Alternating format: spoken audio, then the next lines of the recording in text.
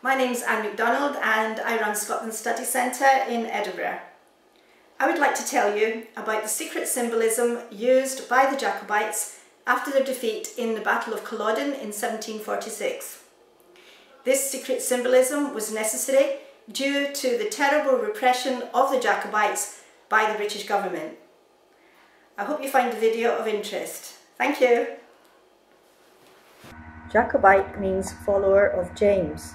That is James VIII of Scotland, who became James III of England. He was the father of Bonnie Prince Charlie.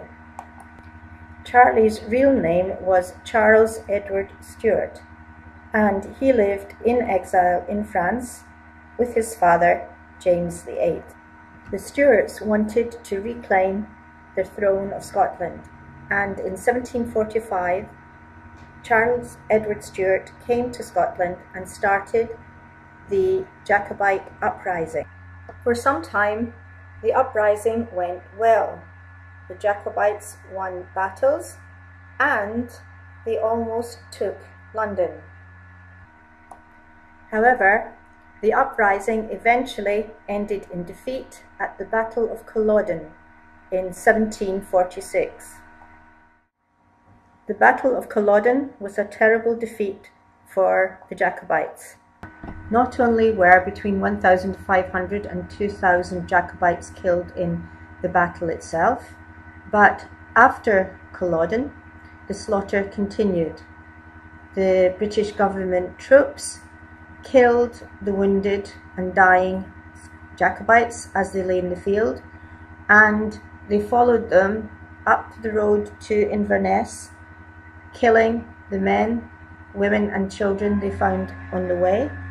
And they also went into the villages, again killing everyone they thought could be a Jacobite. The British government also made it a crime to support the Jacobites, and it was punishable by death by hanging. These were very dangerous times, and to protect themselves, the Jacobites developed special secret symbols. These symbols were so that they could recognize each other and also to keep their cause alive. One such symbol was the Jacobite glass. There was a flaw in the manufacturing of the glass, and a small tear shape appeared. The Jacobites used this tear as a symbol for their sadness that a Stuart was not on the throne of Scotland. Traquair House in the Scottish borders has a long association with the Jacobites, and they have a collection of Jacobite glasses. They would drink to the king, and everybody would think it'd be William of Orange at the time, but you weren't. You were drinking. This represents James. He'd be James VII of Scotland. He was the one. He was the old pretender, the one in exile. This one... Is that a rose or what kind of flower? It's a rose. It's a Scottish... the symbol of the Jacobites was a very small white rose.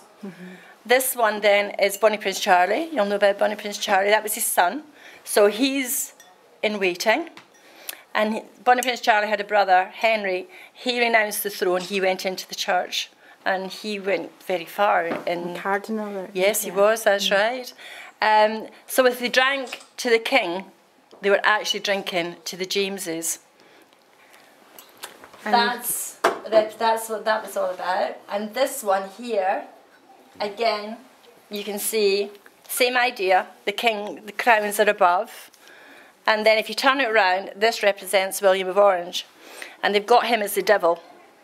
So they actually were drinking to the kings and sending the devil to hell. So that's what that was all about. So yeah, there are symbols, and that's what it was all about. Secret symbolism was also in the Jacobite drinking toast.